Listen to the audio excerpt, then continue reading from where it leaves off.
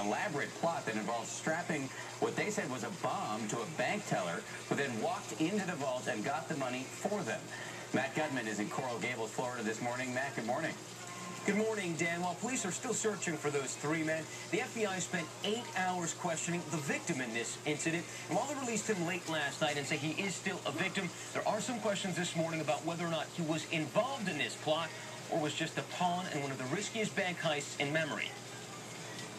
What police say began as a home invasion early Friday soon became a hostage situation, a bank robbery, and an attempted bombing, ending with the alleged robbers getting away and the apparent victim being led away shirtless and in handcuffs.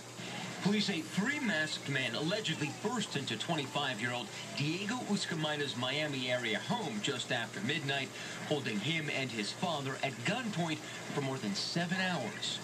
Around 8 a.m., two of the men allegedly forced Uscamaita, a Bank of America teller, into his red Mustang, ordering him to drive to his bank, then rigging him with what the FBI says appeared to be an explosive device. And they said, we have a remote device, triggering device. We want you to get as much money that you possibly can and bring it out to us. A branch manager helped Uscamaita gather the cash. He then took it to the parking lot where the gunmen were waiting. The robbers never had to step foot inside the bank. After the gunman drove off, the bank manager called 911. SWAT teams, the bomb squad, and the FBI swarmed in, closing down area roads and schools and sparking rumors of a hostage standoff. They said they're taking hostages in the Bank of America right next to my apartment.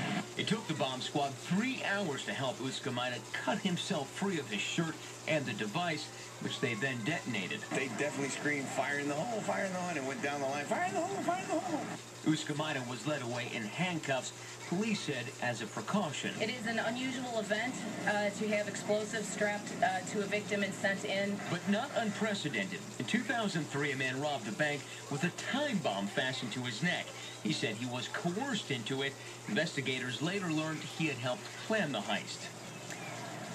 And while that bomb detonated, killing the victim, in this case, Uscamaita was unhurt. And while the FBI still says he is a victim, there are some reports this morning that that bomb was a fake and that Uscamaita was acting suspiciously calm throughout the crisis. Dan? Matt, thank you. I want to pick up on that last point you made. Joining us now from Boston is the Harvard fellow and former Miami Police Chief John Timoney. He's a veteran police officer who's also been the commissioner of the Philadelphia Police Force and the chief of department here with the NYPD. Good morning, sir.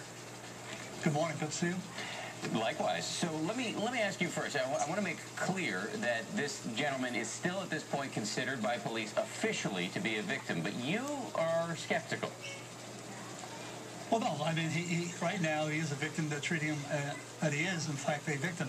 However, the detectives, they've got limited information at this point, and they've got to leave all options open. You referenced the case back in Pennsylvania in 2003, where a guy was strapped with a bomb to his neck that later detonated, and it turned out he was complicit with two of the cohorts in that bank robbery. And so this case here is quite unusual. It's not unprecedented. And again, in cases like this, the detectives really have to leave all options open. Really, everybody is a suspect until they can account for themselves. So, I'm sorry, but Uscamaita was questioned overnight and then released. So how now do police go about figuring out whether he's in fact culpable? Well, they'll do a variety of things. They've obviously logged in his statements, and they will work from there. They're also out there looking for his car. The three guys got away in the teller's automobile. They'll try and find that, and I guarantee you they will quickly, along with the FBI, quickly piece this together and find out where the truth lies.